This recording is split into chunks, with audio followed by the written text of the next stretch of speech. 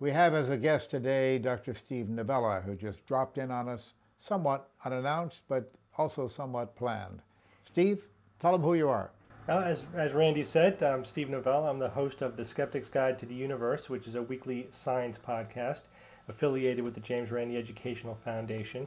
So, Randy, we were talking about earlier the intersection between the human brain, which is my specialty, I'm a neurologist, and magic, because magicians are actually put into practice a lot of practical knowledge of the human brain about how to deceive the way people process information, so ways of exploiting the foibles of the human brain. The point that I would make here is that as a magician, I discovered that as a young magician, just as a kid, I discovered that I had to know a lot about psychology and the way people's brains work. Now, I never got into it as deeply as you have, of course. You spent your life at it. But I did learn a few things, and some of those things I think I was able to impart to not only the other magicians, but a few scientists along the way.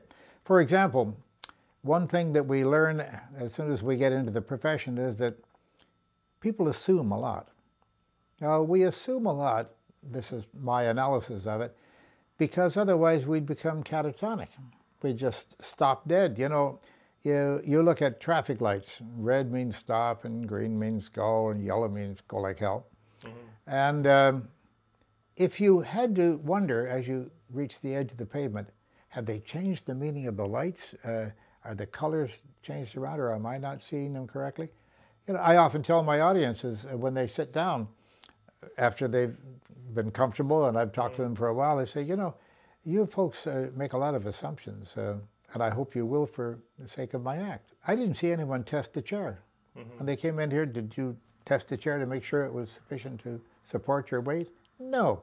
You took it for granted. You have to make assumptions. And I also point out to them, for example, in when I'm teaching young fellows to do magic routines and think as a magician, I say, never walk on stage and say, I have here a regular deck of cards. No, because that allows them the possibility of thinking, maybe that's not a regular deck of cards. But if you take a deck of cards, unwrap it, break the seal on it, shake it out into your hand, toss the box away, start shuffling it, the assumption is it's an ordinary deck of cards. Right. Now, they're not convinced of it necessarily, but at least they make that tentative assumption. Mm-hmm. Right, but if you make a specific claim, then you're inviting them to question that claim. Exactly, and you don't invite them to question any of these things.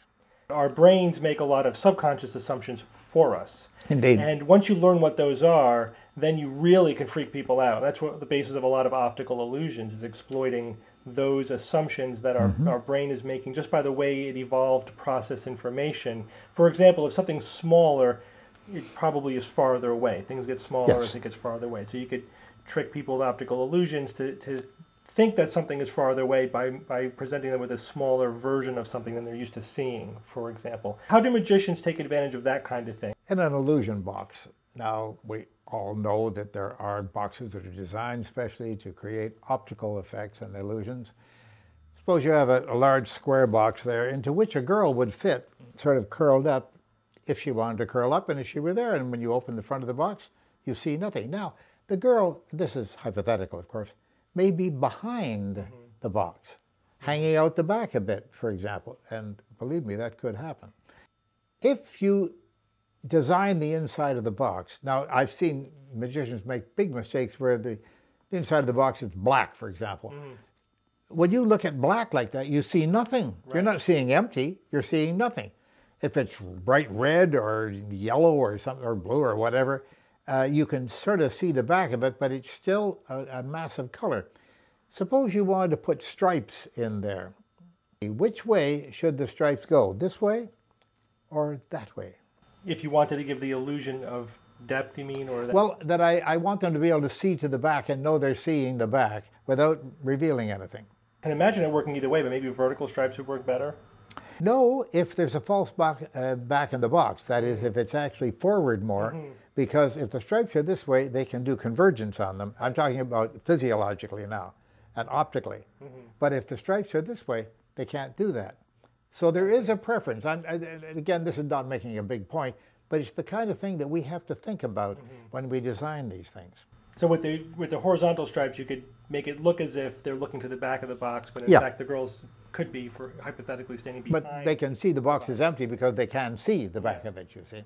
Yeah, that's very, very interesting. Can you give me another example of a way in which a magician on stage would exploit those kind of neurological assumptions people make in order to carry out an illusion? Addressing the audience, for example, the magician may put his hand in his pocket casually and chat with them and make a few jokes, perhaps. He may do that for a very good reason, not because he's trying to get rid of something or get something from his pocket. He wants them to get used to the fact that he often addressed them by putting his hand casually into his pocket and then nodding at them and walking about the stage casually. Now, next time he puts his hand in his pocket, it may be to get rid of something. So they've begun to accept that that's the way this man behaves. He does this sort of thing. So that's a good, well, neurological situation for you, if you wish. Yeah, so you habituate them That's to right. the elements of the trick, which are critical to the trick itself, but you don't want it to stand out. Give you a really good working example of that. Many years ago, when I was just a tad, well, I've always been this tall, little guy, and I went to the Casino Theater. I'll never forget it.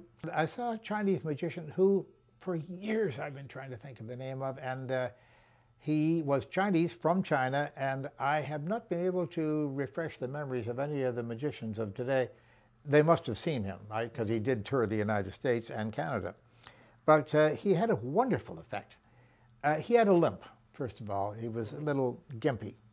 And, but he handled it very well, and you saw that he had this problem with his gait. And he would go around the stage, big smile, wonderful production of goldfish and every sort of wonderful animal and object. And he closed his show with a big extravaganza with all the girls on stage, some very statuesque young ladies, I must say.